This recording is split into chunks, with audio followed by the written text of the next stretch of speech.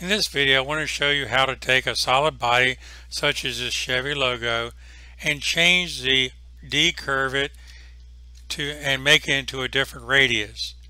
This one happens to be 4.5 inches in radius, as you can see, but I need it at 6 inches. So I'm going to take it from a curved form to a flat and then curve it again at 6 inches. Let's get started. The first step is to create a arc sketch that fits up against the back of the body. To do this, I need a sketch, and if you don't have a origin plane or work plane going through it, you need to create one that has to be perpendicular to the back face. This one is perpendicular to it. I'll use it. Next thing I'm going to do is arc it around a little bit, and I want to project this curve into the sketch.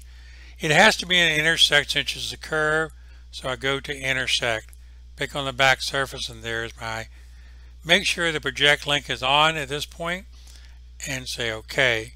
Next thing I'm going to do is draw me a curve, arc, a center point arc, out in space, making sure it's long enough to cover the back of the body. I'm then going to use my coincident constraint to hook the, not the end, but the curve itself to the end point of this. Same thing down here. And then I'll use a concentric constraint to put them on top of each other like so. As you see, it's fully constrained. At this point, you can adjust the lengths of your curve if you need. You don't need too much hanging over. Next thing you want to do is do a very short sketch line on the end point and come out somewhat. Make sure it's tangent. See the tangent symbol? If you can't get it by sketching, use the tangent constraint. The length of it makes no difference, just so you can see it very well. Finish your sketch. The next thing to do is go to your sheet metal environment and pick up Flange. In this case, the contour flange. Pick on your curve, plus your little straight line, and I'm going to go back to isometric to see it better. I'm going to drag it out, and I'm going to change to symmetrical so it goes both ways at the same time. I'm going to go at about 1 1/4 inches. The sheet metal thickness makes really no difference what you're using. I'm using 16 gauge, but it's not really critical as long as you can see it. Next thing you want to do is say OK to that, and you have a sheet metal body in back of the solid body of your logo in this case. I'm going to turn the sketch off. Next thing I'm going to do is I'm going to join the two together. In the solid environment, pick on the combine command. Be sure you pick your sheet metal body first.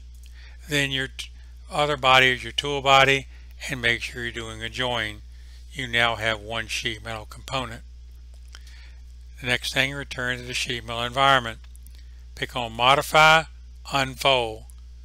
Pick on the flat area, and that's what the flat area was for. Previously, we could sketch a straight line. Pick that, it unfolds, say OK. Now, at this point, you have one body, but you have them joined together. You need to split them apart. So go back to the solid environment, go to the split body command, pick on the whole mass, pick your cutting tool as being this flat area. Make sure the checkbox is on and say OK.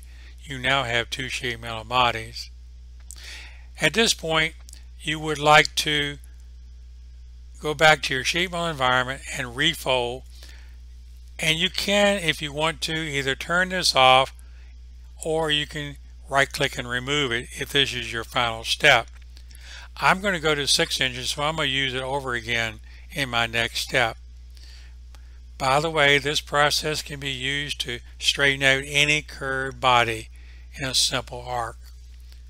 I'm now going to get started on recurving it to 6-inch radius. My first step is to create a sketch on this old piece of sheet metal. I'll pick on it right there. Now I'm going to go to project geometry, and I want to take the link off. Make sure it's off.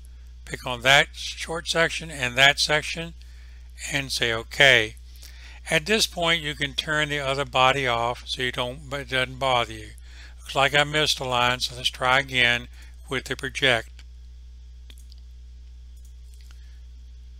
Okay, there we go. Now I can turn the body off.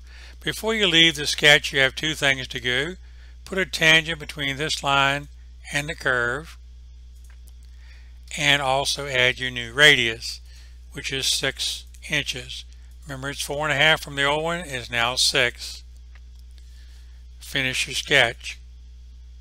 Go to isometric and create your contour flange again using the flange tool. Pick on both of them and move it out. I'm going to use symmetrical again to make it easy on me. I'm going to go to 1 1/4. Say OK. I just remembered I made a slight mistake in this contour flange or flange. I need to edit it, and you'll notice you'll possibly make this mistake too. I went to the wrong side.